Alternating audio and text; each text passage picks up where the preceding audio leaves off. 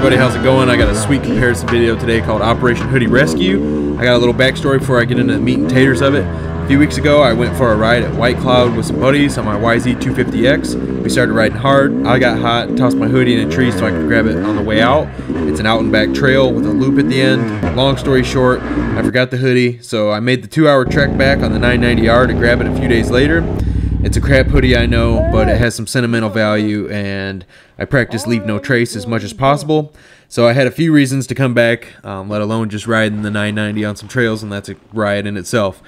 Then I got to thinking, wouldn't it be cool if I made a comparison video of the YZ250X versus the 990 Adventure R?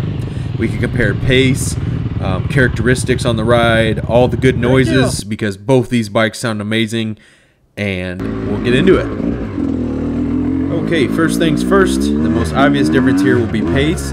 This is the same segment of trail, and the 2021 YZ250X with me, who I believe an average rider, completed the segment in 55 seconds. Me on the 990R took 1 minute and 8 seconds. So some easy math tells us that this is an increase in pace of approximately 23% on the YZ250X. Now, the day I rode the YZ, this was pretty close to the end of the ride, and I was getting pretty pooped at this point.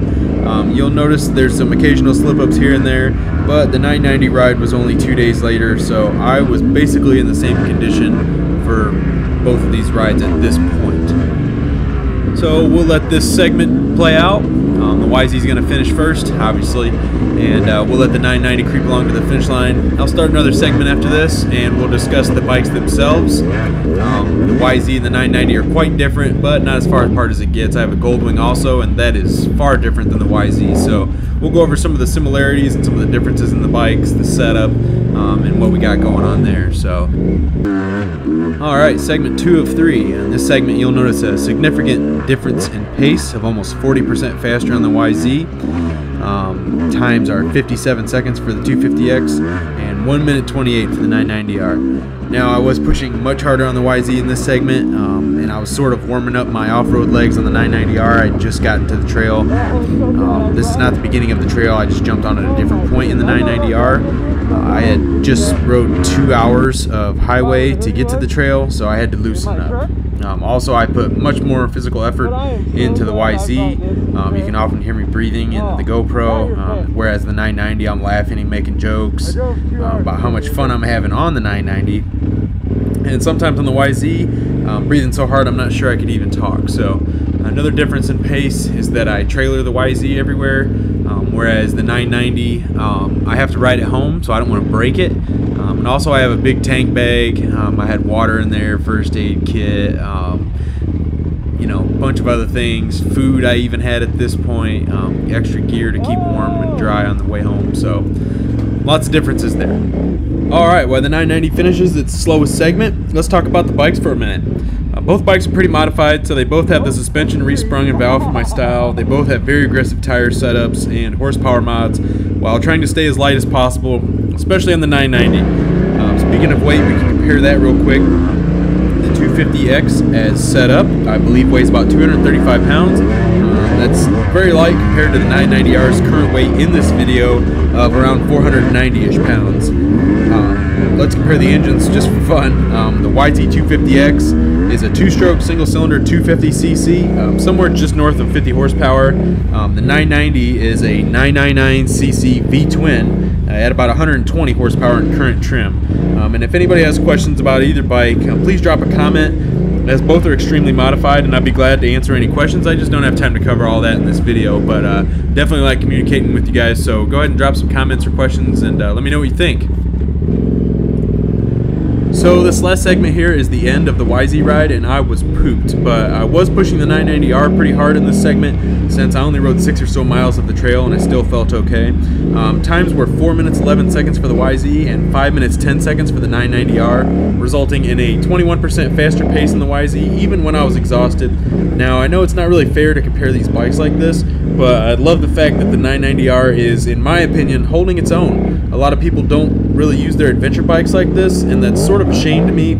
Yeah, they do take a little bit more effort to ride off-road. Yeah, they are heavy, but they're plenty capable on the trail, and it's an absolute riot to ride the big girl in the woods, and then ride 2 hours back to the house after. Now, I've only really been riding for about 2 years on bikes, and I managed the 990 okay. I would say I'm like maybe a little bit above average rider in the woods. I've never been on a motocross track or anything, so I can't say like C-class, B-class, or anything like that. But I will say that I really can't put into words how much enjoyment I get from this KTM 990R.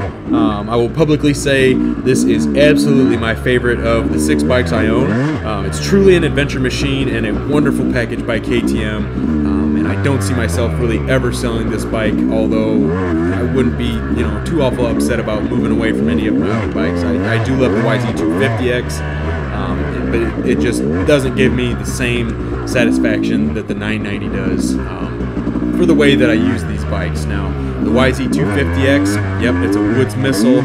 It's great in the woods and things like that, but I can't really go anywhere on it. I gotta trailer it everywhere. It's not street legal. Even if I made it street legal, it's just a pain to carry oil and mix and blah blah blah.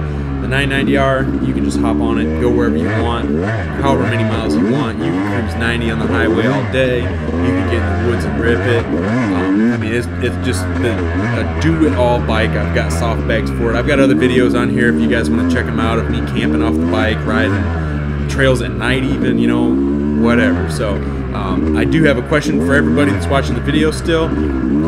Which bike do you prefer the sound of better? I love 2-strokes. I'm not a 4-stroke advocate, I guess, or whatever, but the 990, the V-twin noise is like, oh, it's so good, the acro pipes, man, it just sings. But also I love 2-strokes, so the YZ250, it makes a wonderful noise to me also. So go ahead and drop a comment, let me know what you guys think. It's the beginning of the riding season here in Michigan, so activities are getting fired up again. I would love to ride with some other Michigan riders, so drop me a comment if you want to do a group ride. I'm pretty much down for whatever type of riding at this point. I will be doing a dual sport group ride with some local guys here this weekend, so keep your eyes open for that video in a week or two. Also, I need to get a ride in with my YouTube buddy, Captain250FX. Go check his channel out if you can. He's got tons of great YouTube videos of Michigan trails also. I hope you enjoyed the video. I do want to give a quick shout out.